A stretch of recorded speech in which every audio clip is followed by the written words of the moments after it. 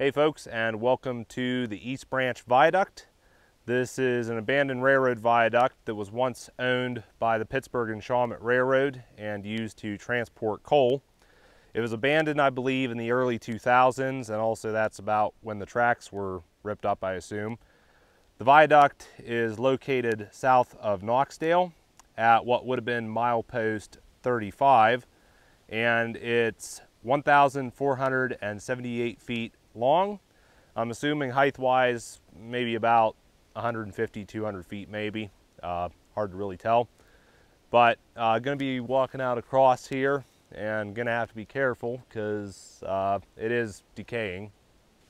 So as you can see here, the walkway's not really in the best of condition. You can even see further up there, there's planks missing. So got to be careful where you step.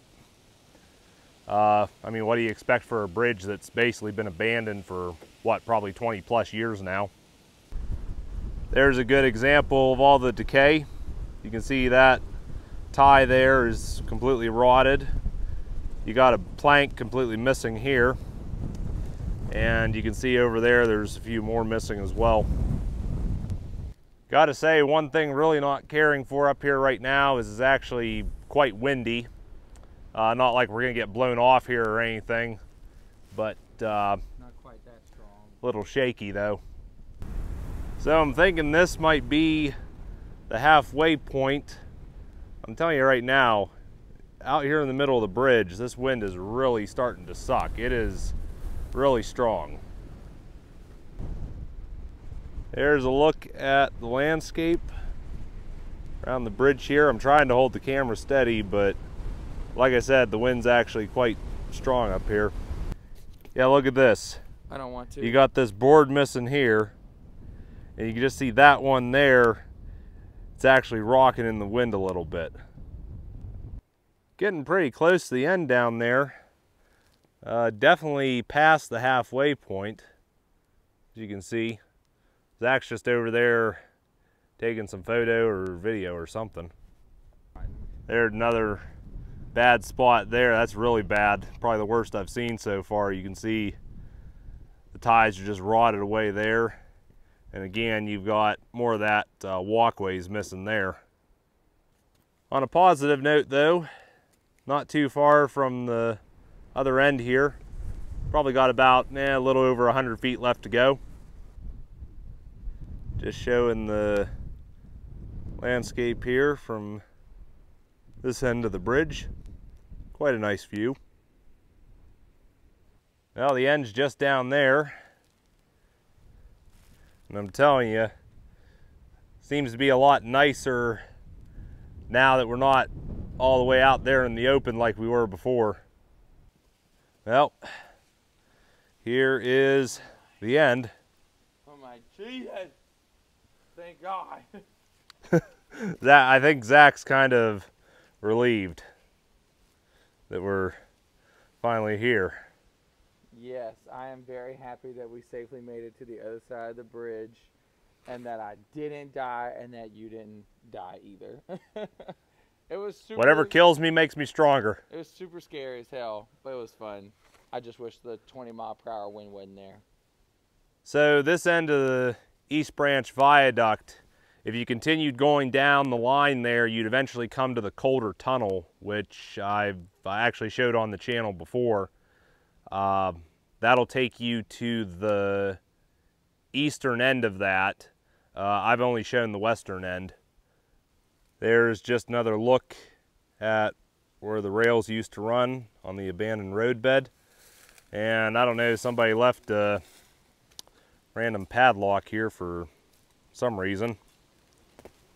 Just on the other side of that fence there, and like I said, if you go further down this way in that direction, that'll take you to Colder. But Zach suggested we walk down there. I don't really want to do that because I know you walk down there so far, there's a house, and I guess technically down that way is private property. So won't be going any further than this. Probably just head back across the bridge again. Walking back across the bridge again, and getting back into that damn wind. You can actually see one of the roads that runs under East Branch is down here. Runs over that way. And I got some catching up to do to catch up with Zach basically, but I'm not in too big of a hurry with the way these ties are. I want to keep track of where I'm stepping. Still walking back here. I don't think we're quite halfway across yet. I know Zach has stopped off here. Wind's probably getting to be too much. Aside from wanting to topple you over, just cuts right through you. Actually be a pretty nice day, I think, if it wasn't for the wind, but man, that makes it cold. All right, I think about at the halfway point again, maybe a little further. Still going, and still haven't caught up with Zach yet. I think he's just standing there taking a breather. The wind's calmed down a little bit as well, which I'm glad about. I'm telling you, I don't care for being up here with this strong wind. All right, getting pretty close to the other end here. Not too much further to go. About another 100 feet, I'd say.